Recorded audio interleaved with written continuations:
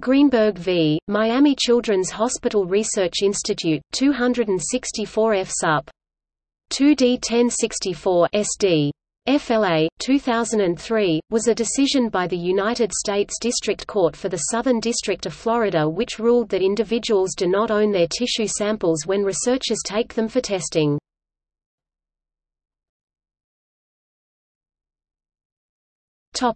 History.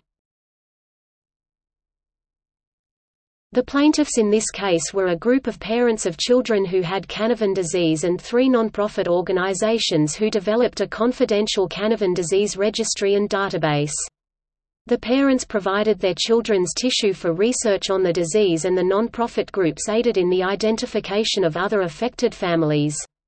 The defendant was Ruben Matalon, who received these tissue samples and used them to isolate and patent the Canavan gene sequence.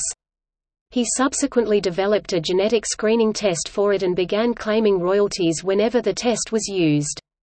The Miami facilities where he did his research, including Miami Children's Hospital, were also defendants.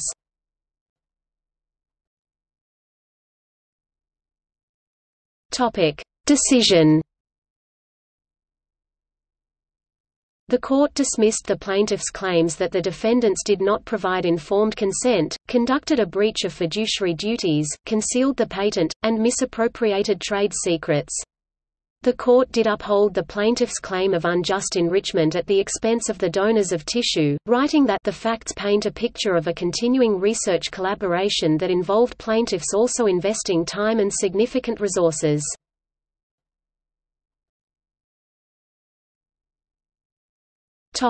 Significance. The case set a precedent for determining ownership of donated tissue samples.